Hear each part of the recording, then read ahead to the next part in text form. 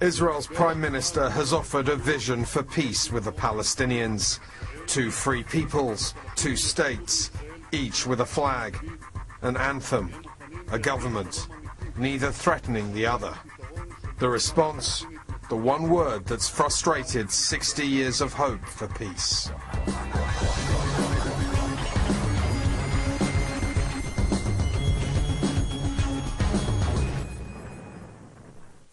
The 3 Israeli prime ministers who preceded Benjamin Netanyahu were equally firm in their desire for a durable, lasting peace with the Palestinians, and they all received the same response.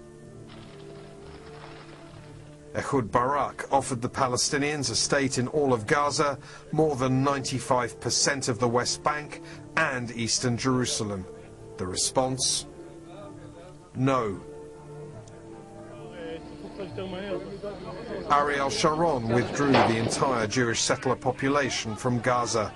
He reiterated his commitment to a 2-state solution. The response? No.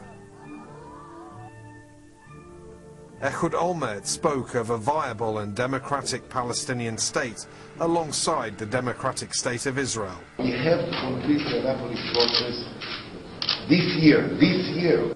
The response? No. It's been the same answer for 60 years. When the United Nations voted to divide Palestine into Jewish and Arab states in 1947, the Arab side said no and declared war. With the relinquishing of the British mandate, Palestine is rocked by full-scale war as the new Jewish state is born. What Benjamin Netanyahu is facing is nothing new. And just as Israel has to deal with the chorus of no, so do the United States and other countries who, like Israel, want to bring this conflict to an end. Among the Middle Eastern leaders who dismissed Prime Minister Netanyahu was the President of Egypt, Hosni Mubarak. Netanyahu's speech aborts any chance of peace with the Palestinians, he said. Mubarak wasn't alone.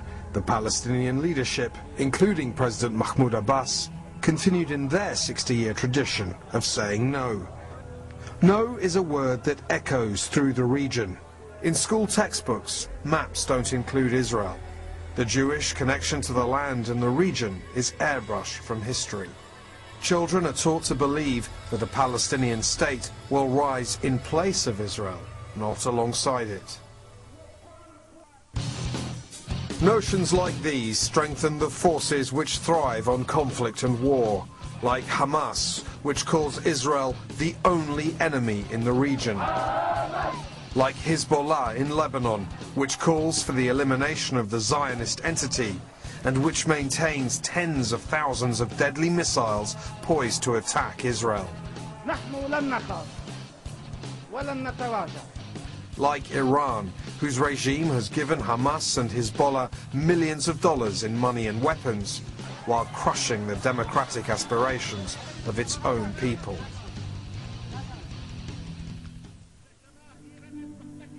More than land, more than water, more than borders, more than settlements.